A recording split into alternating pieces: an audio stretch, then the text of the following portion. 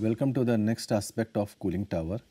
Here we are going to discuss the various components of cooling tower.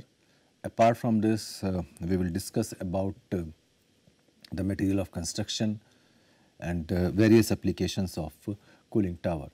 Now, before we start, let's have a look at what we discussed in the previous lecture. In the previous lecture, we discussed about the different type of cooling towers. For convenience, I am again reading out all these towers like natural draught cooling towers, cross flow forced draught cooling towers.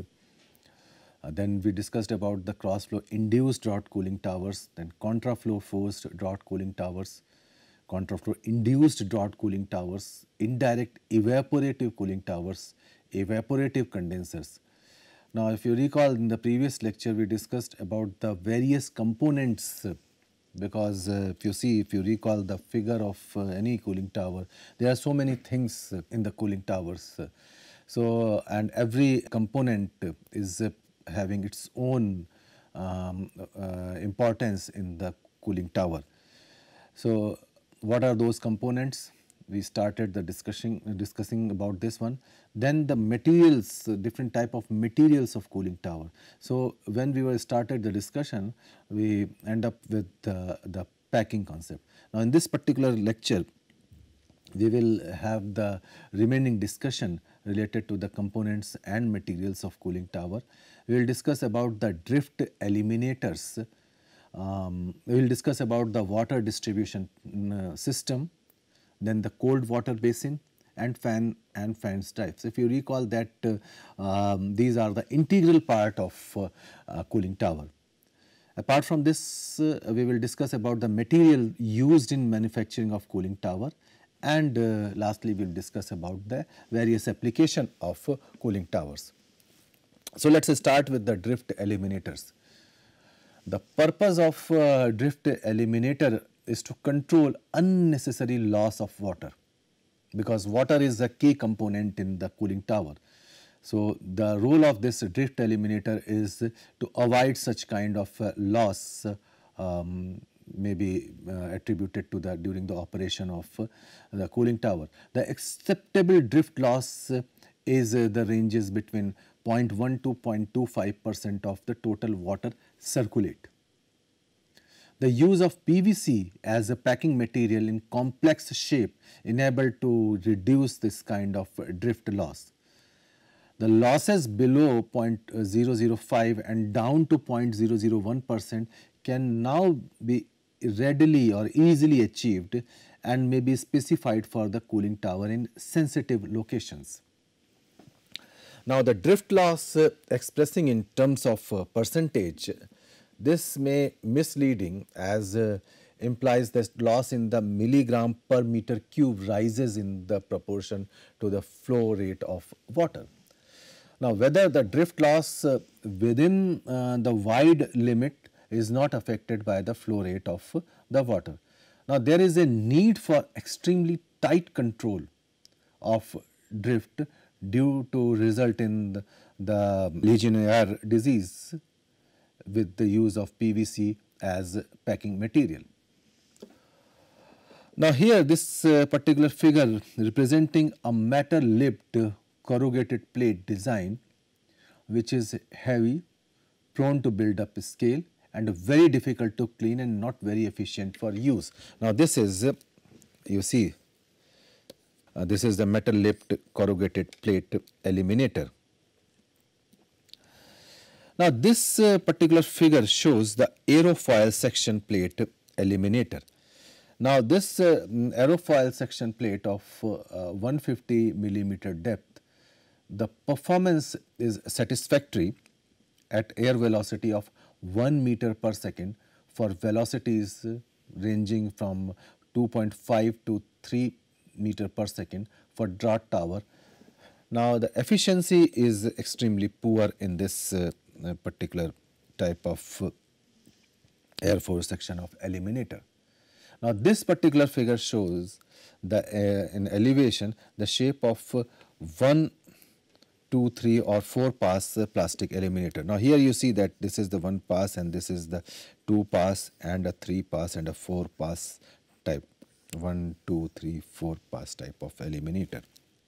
Now these type of eliminators are highly efficient and they restrict the drift to 0.005 with a single pass of to 0.001% with 2 pass and nearly undetectable levels with 3 to 4 pass. Now this is you see that this is the photograph of a complete eliminator as fitted to a tower. Now in the contraflow cooling towers, the eliminators are fitted above the water distribution system and this can be designed for single or 2 or 3 or 4 pass as per the requirement in that particular application. Now in cross-flow forced draught towers, the eliminator is fixed alongside the pack on the air discharge side and sometimes it is integral with the pack.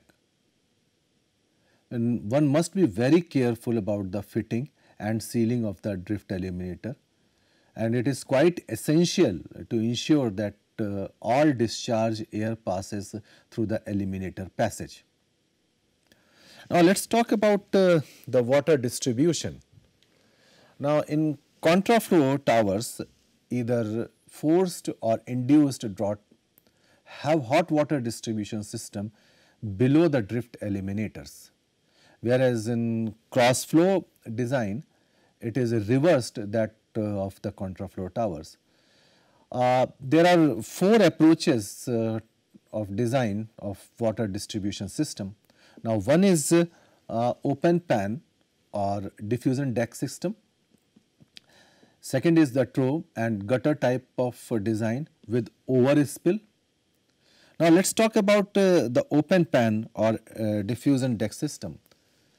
Usually it consists of a pan of same area as a pack having a number of holes so as to give an even spread of hot water across the pack and should have cover to reduce algae growth, because algae growth sometimes it creates a massive problem.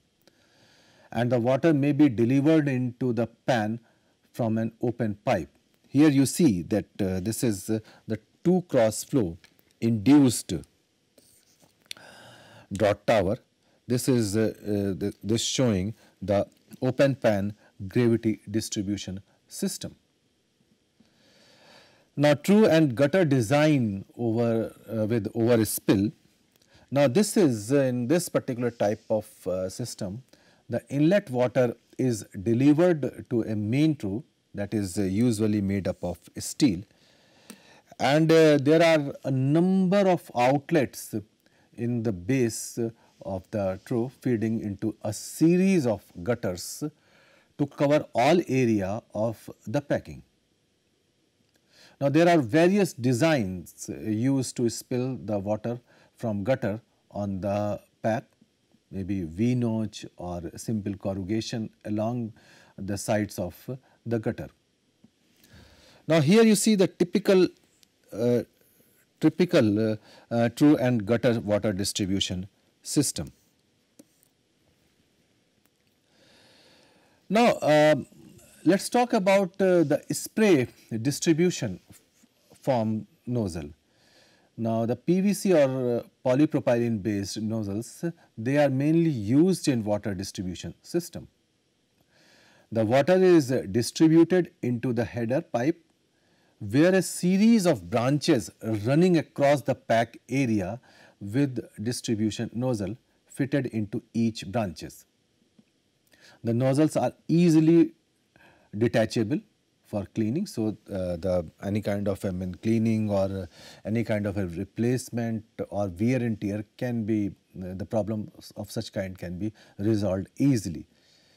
All parts of spray distribution from nozzles should be of the material like steel, ABS, PVC, etc., which does not provide nutrients to bacteria. Now, because if the nutrients are there, then definitely the microbial growth may be there, and in that case, the problem of efficiency and the wear and tear may arise. Now, this is the figure which shows the polypropylene spray nozzle for water distribution. Now, nozzles they use the timber trough to direct water into splash cups. Now, this provides improved distribution of water to the packing, because improved distribution of water in the packing is quite essential for the proper efficiency of the cooling tower, as well as it imparts the energy efficiency aspect too. So, the cost of running of the cooling tower may be lower down.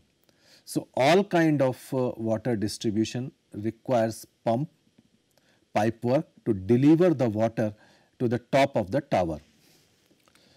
Now, you see that if you recall that we are having the water distribution network, so you require the pump and a pipe work which can deliver the water to the top. But the size and mounting position of pump, this all depends on the volumetric flow rate, what kind of volumetric flow rate you require, and what kind of the pump pressure you require. And that too depends on the other thermodynamic factors through which you can design the things accordingly. Now, if you recall that at the bottom of the cooling tower, there is a cold water basin. Now, this is sometimes known as a sump, tank or pond, which requires different type of connections. Now, one is to maintain the water level, because appropriate water level is essential, and that is why the valves or the floating valves are there. An inlet to make up water from the main supply with the float valve, and other control which is required, because an optimum level of water is quite essential for the smooth functioning of this cold water basin fitted to the cooling tower. Now, there is also need of connection of water filtration and treatment, because sometimes debris and other things may present there. So, a water filtration and a treatment devices should be there to remove the dirt and dust, whatever incorporate during the course of action. Another thing is that to prevent the freezing of pump suction outlet, there is a need of a provisioning of a thermostatically controlled electric heater, because if the temperature is not maintained at the appropriate level, then the circulation of this water would be extremely difficult, and especially this type of thing is needed in the cold countries. For overflow outlet, there is need of basin, a cold water return pipe work connection, and a minimum 80 mm drain in the floor of basin. Now, fans and fan drives, as we were discussing in the previous lectures, they are again the integral part of the cooling tower. The factors which affect the selection of fans, they are quite complicated, and we need to address for the proper efficiency of this cooling tower. So, there are various factors associated with such kind of selection criteria. One is that the fan speed varies directly with the airflow rate. So, how much airflow is required, that is one of the deciding factor for the proper fan. Second is that the pressure varies as a square of the speed of the fan. So, how much pressure you require, that is again one of the deciding factor of your fans and fan drives. Then the power consumption varies cubically of fan speed, because ultimately basic objective is that every operation should be cost effective or economically feasible. So, we must look into the power consumption aspects too. So, we need to look into this aspect, and this is again one of the major criteria of the fan selection. then the noise level will be higher with the fan speed. The manufacturer provides the detail of noise level under the test condition. See, noise pollution in different chemical industries again a very crucial aspect, and all the pollution control boards, they are very critical about the noise level. So, if we increase the fan speed, then definitely the noise level will be on the higher side, and usually the manufacturer provides the detail in decibel about these noise levels. So, if it is within the acceptable limit, then you can select the appropriate fan. Otherwise, you need to go for the optimization with respect to the airflow rate, pressure and a power consumption. Now, the greater the airflow rate can be handled with a larger diameter of fan, but sometimes the space restriction, they also play a very vital role. Now, with a reduction in the speed of the motor below say 500 rpm, there are frame size and the cost of the motor rises. So, you have to look into this while optimizing the appropriate fan. Now, it is economical to use a standard 4-pole motor with belt or gear drive to the fan, and the belt drive is used in the centrifugal fan. Now, let us talk about the materials used in the cooling tower manufacturing. One of the foremost choice is the steel. It has good strength, and the things can be easily fabricated. So, therefore, it is quite useful in the construction of a cooling tower. Apart from that, it provides a good corrosion resistance, so useful in coating also.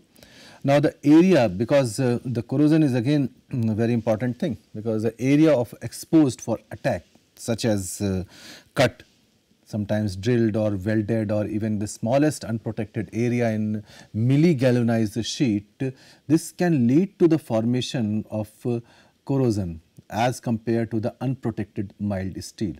So, one must be very careful about this particular aspect, because sometimes it can create a dent into the system.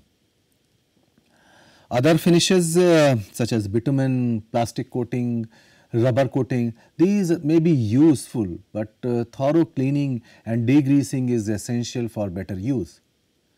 Stainless steel is used for manufacturing of the cooling tower with 11.5% of chromium content.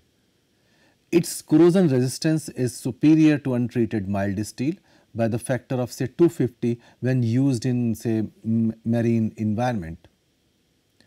The use of steel pipework in conjunction with the plastic piping, this should be avoided due to the differential expansion problem. See, because of the temperature difference, the expansion issues pertaining to the plastic will be more prominent towards the with respect to the steel.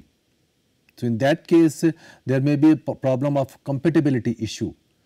So, to avoid this, we need to avoid such kind of a combination in the fabrication.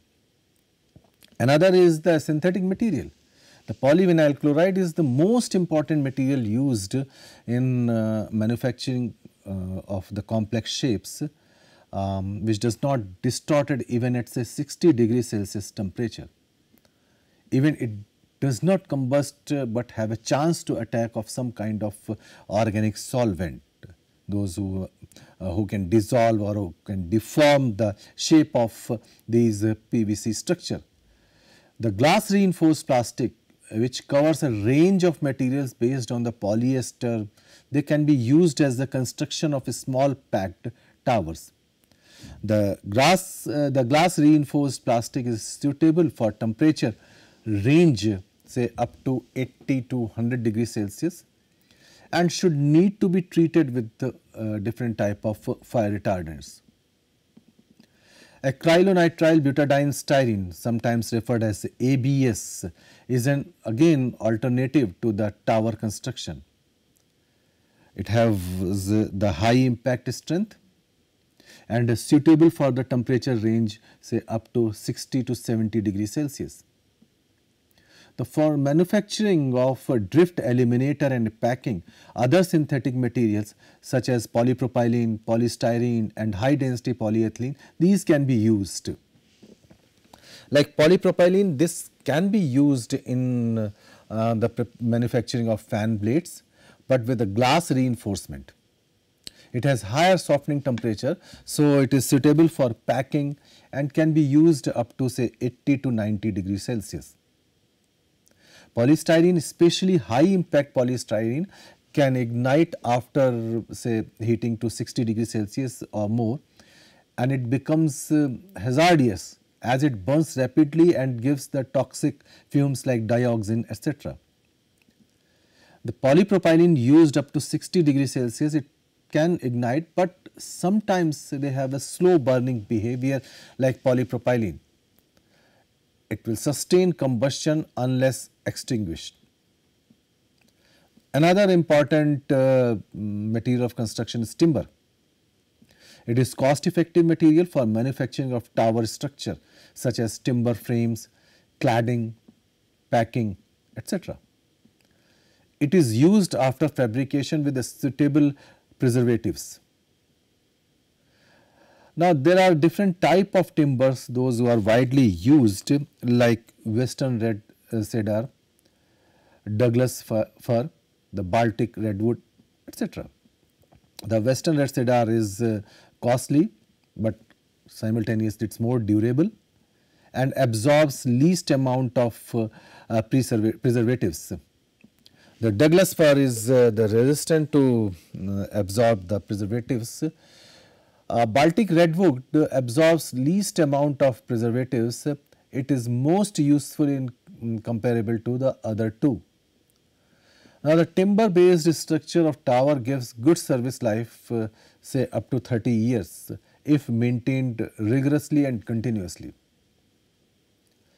Sometimes rotting of the timber may take place, and rotting of timber based packing may take place by the various species and such as fungus and molds, etc. Now, the tree based materials constitutes of cellulose and lignin, and some of the fungus they do attack to cellulose only, and other can attack both cellulose and lignin. The brown rot which attacks on cellulose and white rot attacks on cellulose and lignin both, they play a very important role in cooling tower timber. Now, wet rot is generally found in the fence posts close to the ground and causes decay in the structure of the tower. The soft rot occurs when the surface of the structure is softened. The name of fungi which causes the soft rot are named as Fusarium, Gaphium, Glidodinium. The preservatives used as copper, chrome, arsenates, creosotes, which gives good results with the thorough penetration.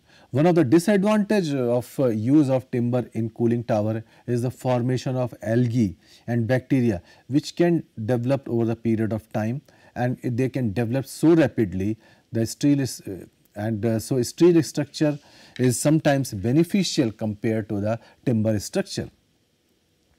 Now, let us talk about the application of water cooling tower.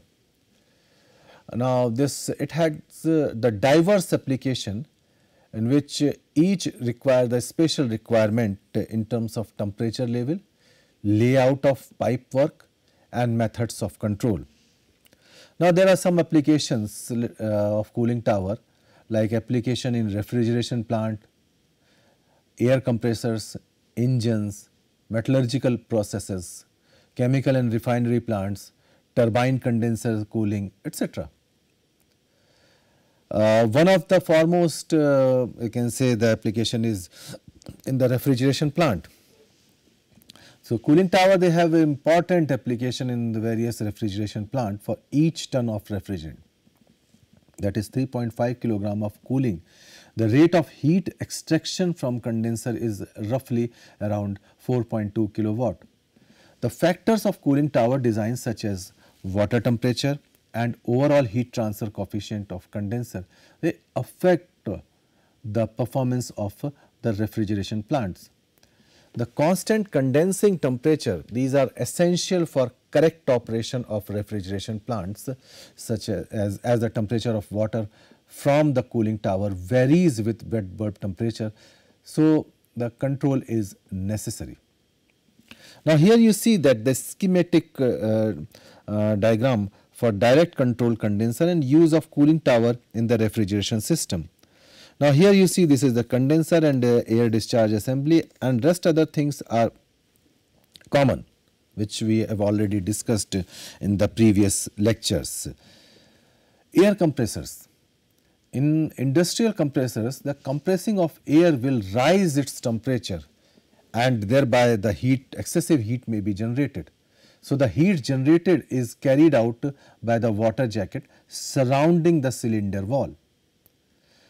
The reciprocating compressor, they have the two stages of compression, and for every stage there is a need of intercooler by using water cooling tower. The rise in temperature of the air due to compression is also treated with the water cooling tower as per this particular figure. Now, here you see that this is the schematic diagram for showing the cooling circuit for single stage air compressor. Now, here you see this is the single stage air compressor, and rest other things like packing, air discharge, all these things as usual, which we have discussed earlier. Next is the engine. The cooling tower have functions in the diesel engine to remove the heat from the combustion process and retaining the cylinder wall temperature at a relatively high level necessary to ensure the efficient combustion. Heat also generated in oil coolers, intercoolers, which is need to be removed with the use of a cooling tower. The application of the cooling tower in the cooling the diesel engine is as per this one. Now, here this is the diesel engine, and with the help of this oil cooler, it can be removed with the help of this cooling tower. Another application in the metallurgical process. In the metallurgical process, the high temperature furnaces are used to for processing different kind of materials. For steel, the temperature is around 850 degrees Celsius, and for non-ferrous material it is around 550 degrees Celsius in the main heating zone.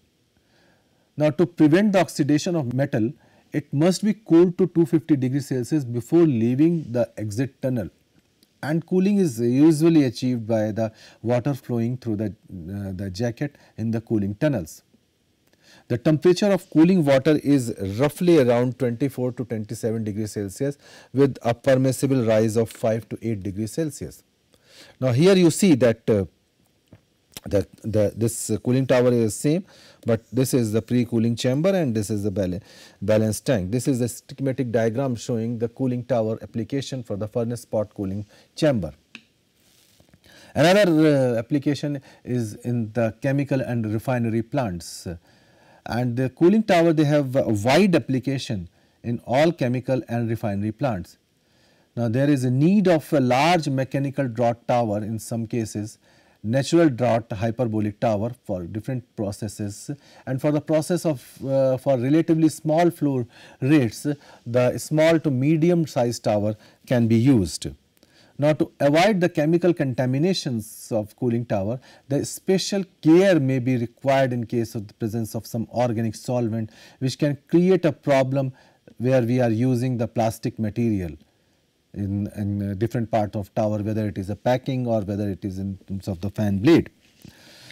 The plumes coming out from the tower may lead to complaints in the residential area, so a careful sitting of tower is necessary. So, during the designing of the tower, these aspects may need to be addressed.